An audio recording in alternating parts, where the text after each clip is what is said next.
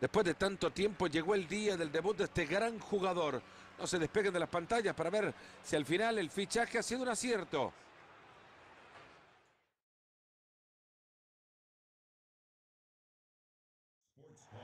Un gran saludo a todos y bienvenidos sean. En este día nos toca disfrutar del partidazo de la jornada.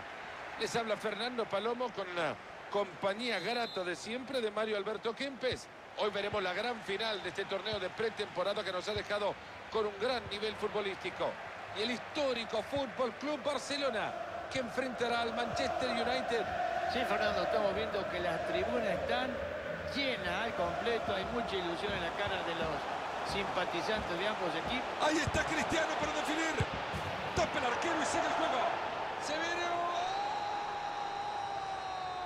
Mira el golazo que ha sacado. Cuánta calidad que tiene este jugador. Increíble, qué pedazo de gol. Entretenido hasta ahora, 1-0 estamos.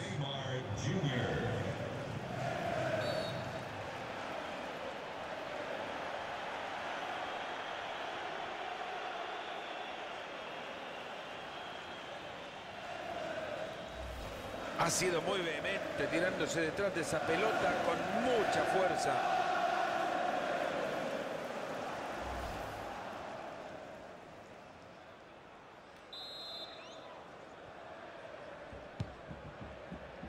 Tiene la pelota atadita a los pies. Correa. Ahí supera su marcador. Enorme disparo, mejor el arquero en el fondo. Surgieron dudas sobre cómo sería el desempeño en esa posición, pero hay que remarcar que se ha adaptado bastante bien, ¿no? Si sigue así, te diré que se quede ahí. Decime que esto termine en gol. Este es Hugo Lloris, el de los reflejos mágicos. Y la pelota Marito le llegó como un peluche. No puede decir llegó suave. Deja el peluche en su casa. Este para Ney le va a dar un último esfuerzo de la defensa cuando estaban tan cerca de marcar. Ángel Correa. Ahí la tiene, la número 5 es suya. Filtraron el balón. Una pena, qué pase, que han cortado, levantaron la bandera.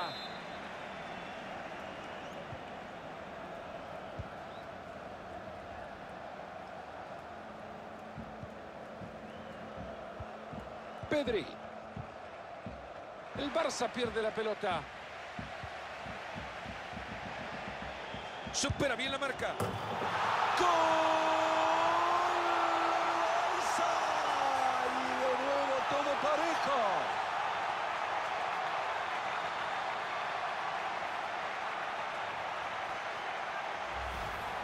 Habilidad atlética pura puesta en función del fútbol, Mario, en esa larga carrera para anotarlo de contra. Sí, realmente gran zancada. Espectacular fue toda la jugada y al final termina con una alegría. Y la pizarra por ahora 1-1.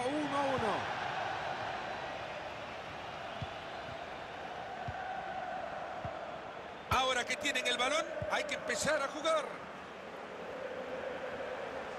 Ahí se viene este avance con grandes posibilidades. Este es grande para Cristiano. ¡Gol! Manchester United. Señores, la repetición de este balón metido en profundidad con un peligro que es donde se empieza a armar la gran jugada. Se escapó solo Mario con las múltiples decisiones que pudo tomar, eligió la mejor. Tomó la mejor decisión. Ahora yo no me explico ese fortaleza física, ese desgaste que hizo en esos momentos. El arco que toma la pelota como un imán.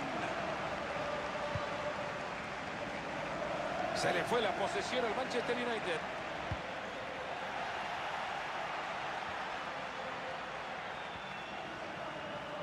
Cristiano Ronaldo la tiene.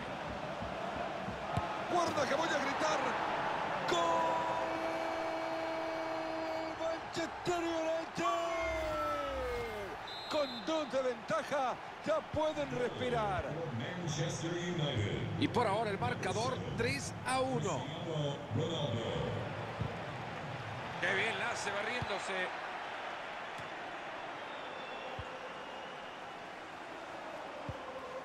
Ahí mueven bien la pelota entre uno y otro. Esto podría generar peligro. ¡Brillante el arquero! Y si se lanzan a contraataque, hay tiro libre para el Manchester United.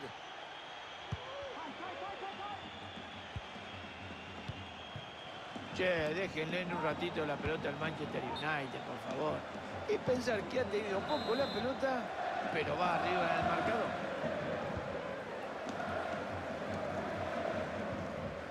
Correa.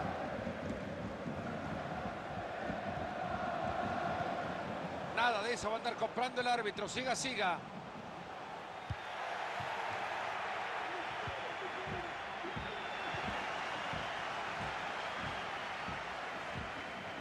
Frenkie de Jong. Clarísima oportunidad. Oh, es increíble el árbitro que pita penal para el Barcelona. Esto no cabe duda que es penal. ¿Dónde dejó la tarjeta? Sí, bueno, a veces hay que perdonarlo de vez en cuando. Y detiene el penal, lo ha tapado de manera espectacular. Tiro de esquina justo al corazón del área. Ahí va despejando. Se viene la presión del rival, ojo. Ahí está, llegamos al final del...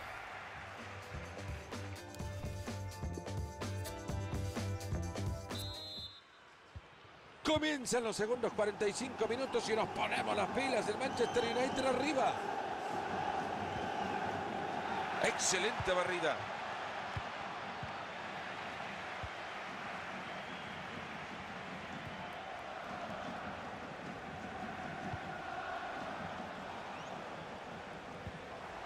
Ferran Torres. ¡Cuánta imaginación en ese pase! Ojalá que esto que esté llegando ya sea con... ¡Qué oportunidad que tiene de gol dentro del área! ¡Ter Stegen, fascinante!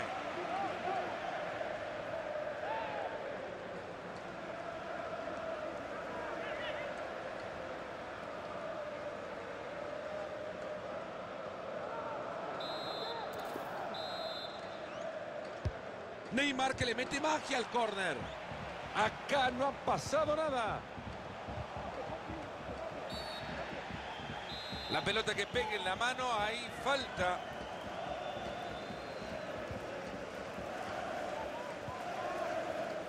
Ansu Fati.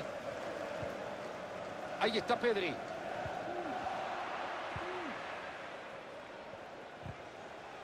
Magnífico ahí abajo.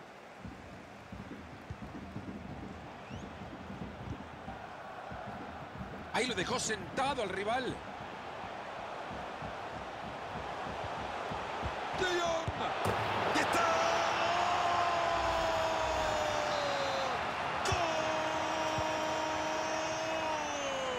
¡Gol! Con este se meten de nuevo en el partido.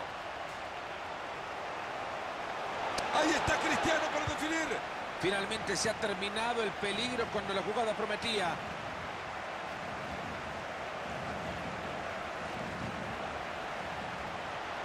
Frenkie de Jong con el balón. Acá lo que dice el árbitro es que hay tiro libre para el Barça. Solo lo advierte el árbitro. Corre con fortuna. Se va a tener que cuidar muchísimo. Se viene el cabezazo. El balón que ha pasado cerca del poste.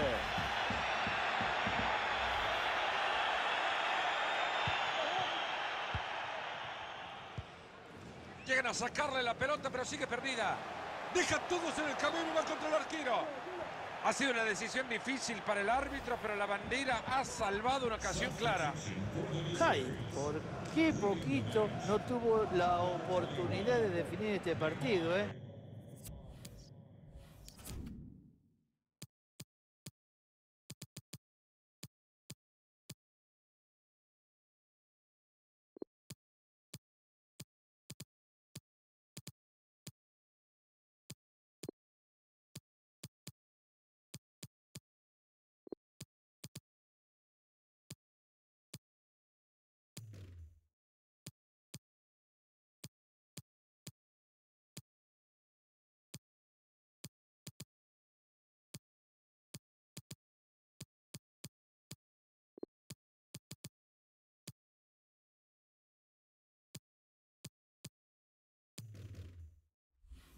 por nada estaba en posición adelantada.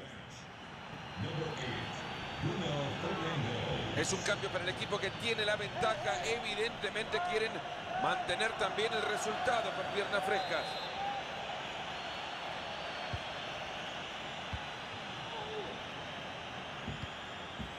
Y la pelota no tiene dueño. Transporta el balón. Pedri. Danilo. Esta parece buena, ojo. Esto me parece que ya lo vimos antes en el partido. Otro penal les han pitado, es increíble. Y esa infracción resulta en amarilla. ¡Gol! ¡Gol! ¡Pero esa pelota! ¿Qué partido estamos viendo, señoras y señores? 3-3.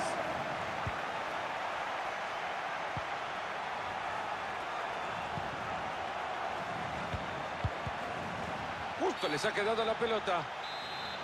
Mano.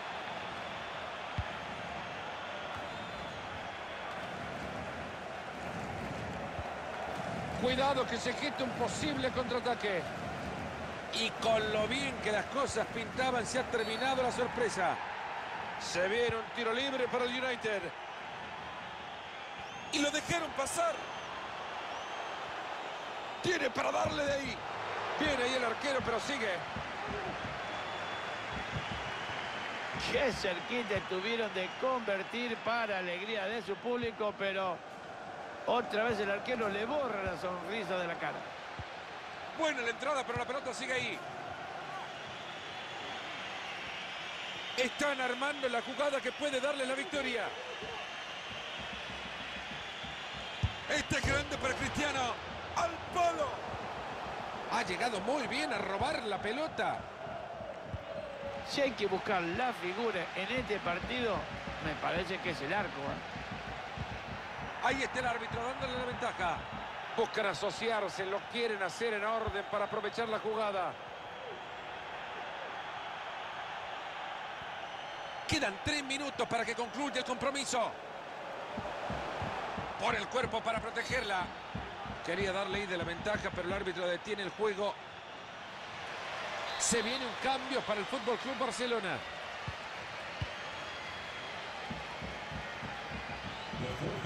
Cristiano Ronaldo la tiene, pero la defensa retoma la posesión.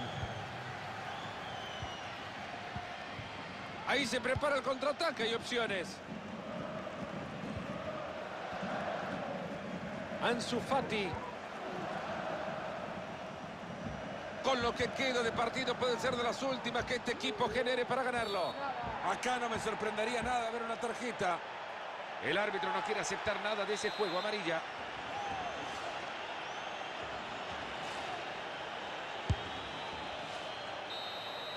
No sé si alguien esperaba esto y si era así es un masoquista y no más. Nos vamos a los penales.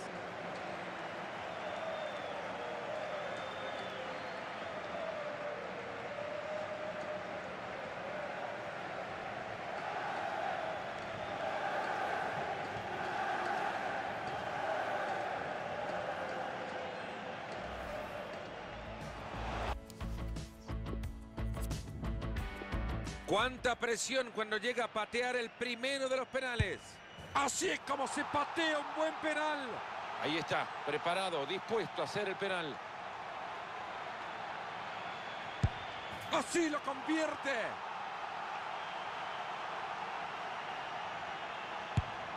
¡Palo! Y se prepara para cobrar un penal trascendental. Ha clavado el penal.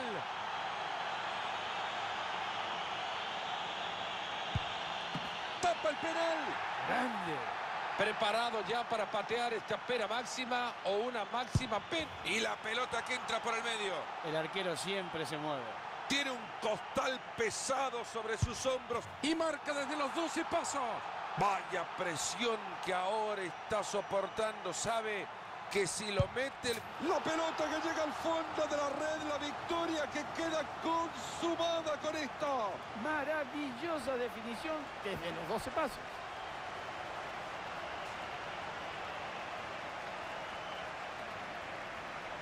Bueno, si analizamos la repetición, te puedo decir de que el gol llega en un momento donde el equipo prácticamente estaba ya muy golpeado, no podía levantar la cabeza, pero bueno, los goles son siempre bienvenidos y más para este equipo.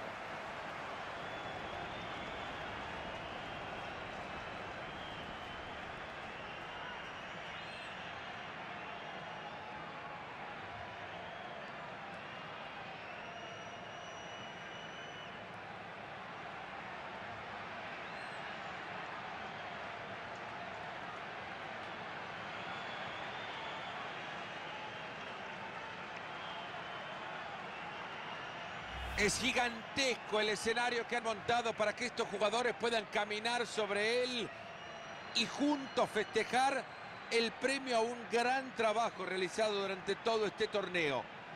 Se camina un recorrido esperando llegar hasta este momento, tratando de construir y edificar un equipo que pueda, con voluntades reunidas, llegar hasta el final y conseguir un resultado que los lleve hasta acá.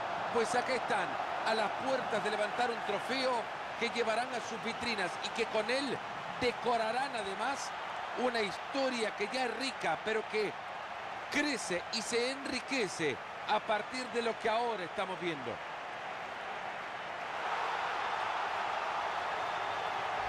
Ahí se vienen los aficionados desbordados cuando llegan los jugadores de su club a ofrecerles en bandeja este trofeo. Gran título, gran premio a una enorme temporada. Y ahí lo tienen, el plato de campeones ofrecido a la tribuna.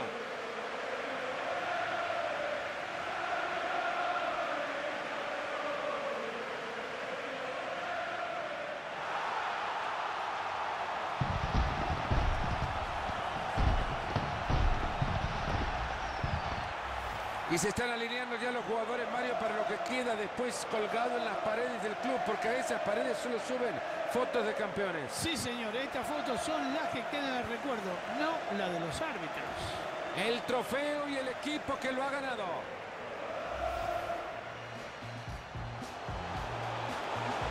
Ahí está Cristiano para definir.